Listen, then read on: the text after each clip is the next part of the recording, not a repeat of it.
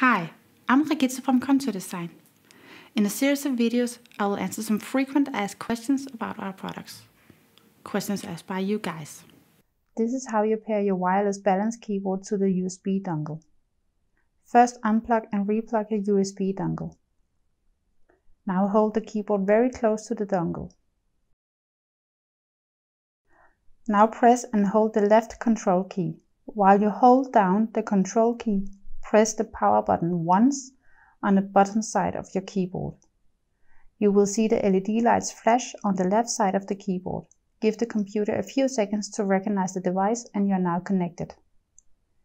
Remember, if you do not pair the dongle within 1 minute, you need to unplug and replug the dongle and try over again.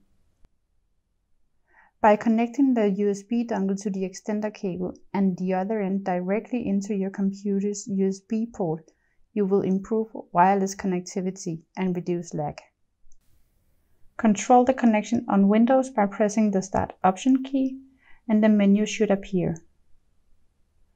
Control the connection on Mac by pressing the mute button and the icon should appear. You are now ready to use your balance keyboard.